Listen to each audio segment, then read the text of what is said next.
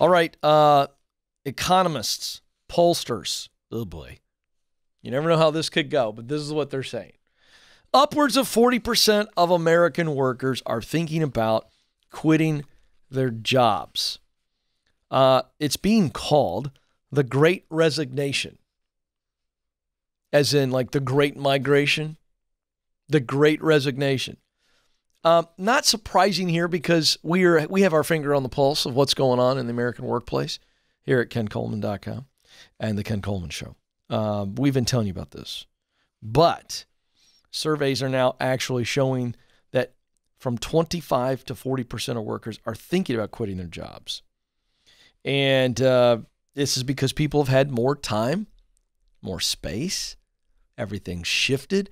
Everything changed. It was forced upon them.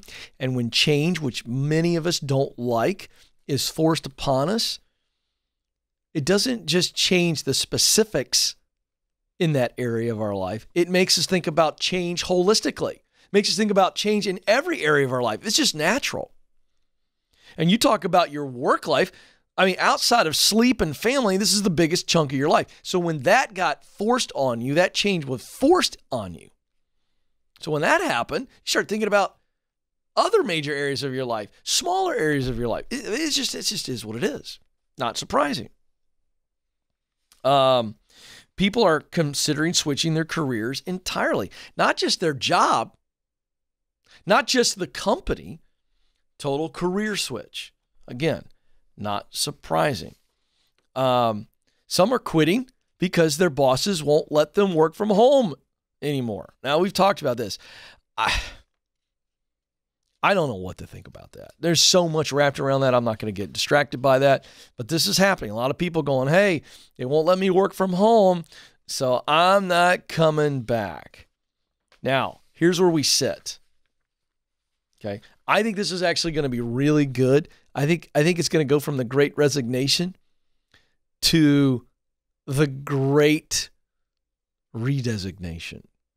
That's what I think. People are just going to redesignate themselves, put them in different places. That's the word I'm going to choose for today. Here's why.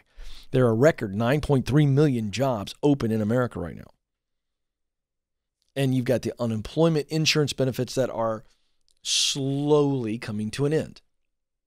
So in the not too distant future, you're just going to see most states, pulling back on the federal, juicing the federal on top of what the state unemployment benefits are. And so that's going to drop that unemployment benefit back down. People are going to have to get back to work at some point. Okay. So here's what's going to happen. This year, 2021, leading into 2022, you're going to see a lot more people getting on a ladder and actually climbing up the ladder because you have 9.3 million jobs open. It's going to get really competitive again because people are going to go, hey, we want this person. You're going to see young people coming out of college that are probably going to get a bump in salary than maybe what they would have gotten. At some point, employers are going to go, look, we need to get work done.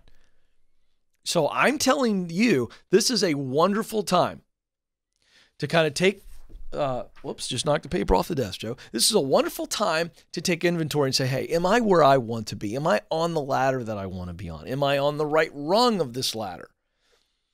And look at the 7 stages. Do I need to get clear? Do I need to get qualified? Do I need to get connected? Is it time to actually get started? What do I need to do to get promoted?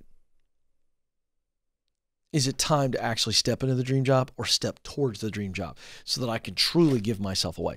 I think the time is now. And we're going to be here every step of the way. Don't you forget that. Don't forget you got a toll-free phone number. You can call me.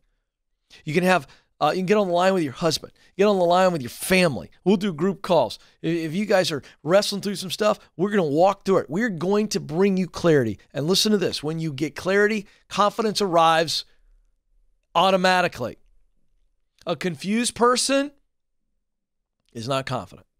A clear person is confident. And we need to stay clear so that we can stay confident, so that when we already are on a journey of unknowns and when life throws its stuff at us, we can summon the courage we need because we're clear and we're confident. This show is sitting here waiting for you, your friends, your family.